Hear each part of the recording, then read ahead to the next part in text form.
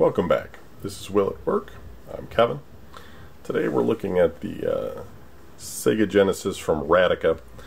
This is the blue unit. It's like a TV play unit. We looked at the red one. I think I called it black in the when I looked at it before.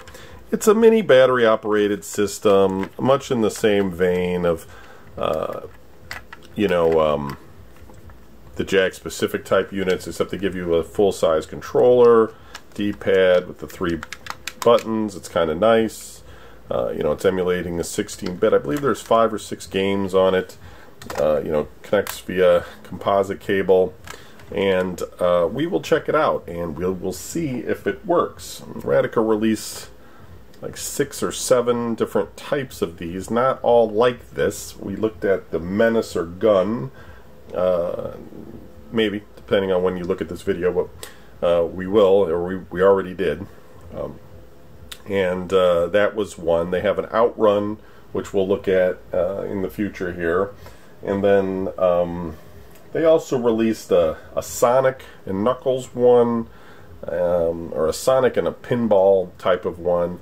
And then I believe they had a like a Capcom sort of Street Fighter 2 one that wasn't like Sega branded, because it was Capcom. But I believe it was like the Genesis version. I think it might be the arcade version. I'm not quite sure. I don't actually have that one because people that have it want quite a bit of money for it. But maybe I'll get it before too long, depending on how insane I feel that day. So anyway, let me wire this up to the video side and we'll take a look and we'll see what we got. Here we go. So this is the original. I believe this is the first one. The red one was the second one, Arcade Legends here from Genesis. The blue one was the first release.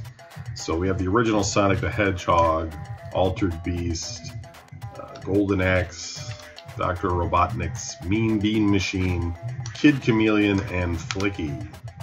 So let's look at something I've never paid much attention to. Let's look at Kid Chameleon, see what the heck that's about. There was a new machine in the arcade that one could walk into and play, whatever, background, 1992.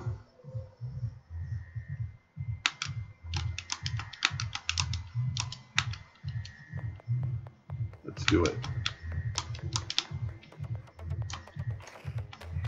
So I'm thinking it's a Mario clone. I know.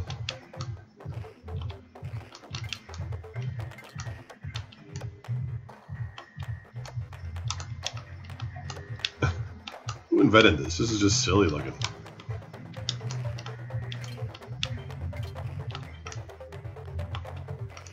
Can I grab something to get taller? Would that be too much? Oh, I turn into like a knight or something. A weird helmet.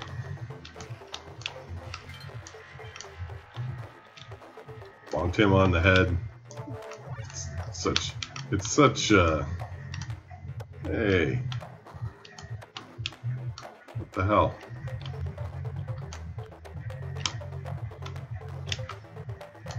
Guess I better run, huh? Oh, okay, there was something there.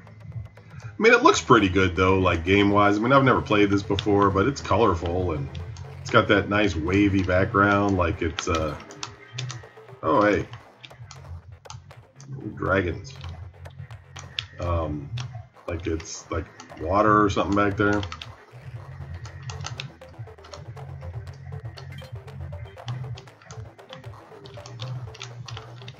And that's kind of like, I've watched this Coding Secrets guy that made a lot of games. He's on YouTube. If you get a chance to check it out and you're interested in that kind of thing, he always talks a lot about Genesis development and Sega development because I guess he did a lot of that. And he explains that one of the techniques that the Genesis has is that you can control the horizontal inexpensively, let's say, in terms of horsepower usage, and you know, line by line, you can do tricks with it to make it do crazy things like that wavy thing in the background, or present some sort of like weird 3D effects. Alright, that's Kid Chameleon. Let's get back to the menu. Let's look at Flicky.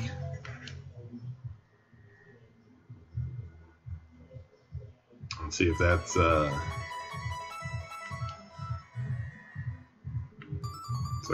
looks like an 8-bit game.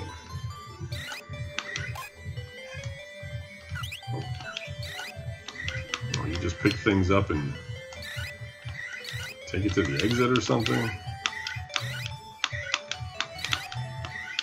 Gotta rescue the little birds. Alright, we don't need to play this. Rubbish. Let's look at Altered Beast.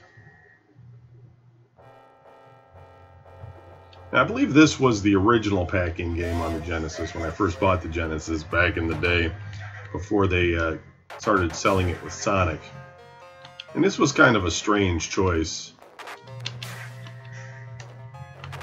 because this was in the arcade. I remember playing it in the arcade. I wouldn't have called it a big hit, though.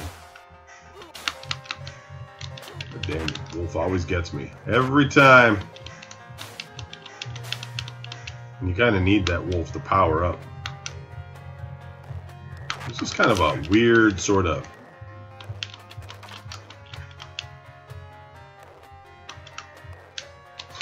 weird kind of beat 'em up. Got more range with your feet than you do with your fists. Yeah, my shirt's open now. Look out. Oh. Bastard. Hey. Oh, it's bullshit.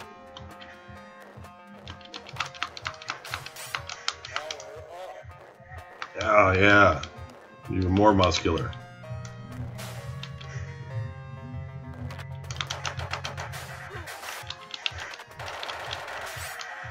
Here we go.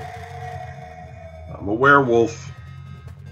Now I can do like super kicks.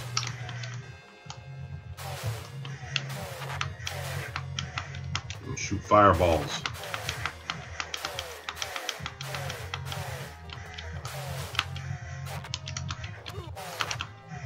I can't think of anybody that really liked this game though. Like I can't think of anybody that I've ever known that was like, oh yeah man, Altered Beast was my shit. You know? Like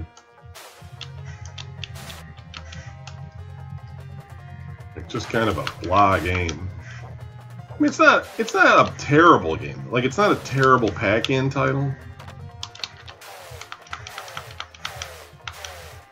It's gonna turn into that stupid big head thing now. It might be a good demonstration of what the Genesis could do versus other 8-bit systems.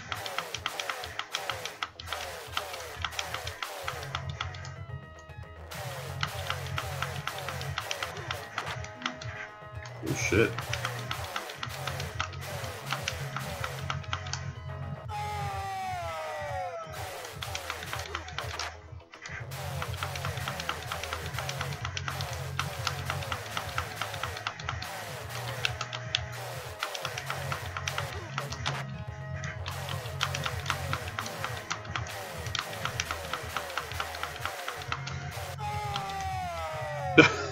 Alright, can't even get past first board. That's how terrible I am. Alright, so that's the Genesis from Radica. It's not terrible.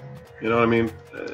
These days you can get better clone systems that have like a lot more games in it. But it's nice that this came with this original controller. Like when this came out in the mid-2000s, it's pretty good. I mean, 6 games, decent controller. It's not a bad time.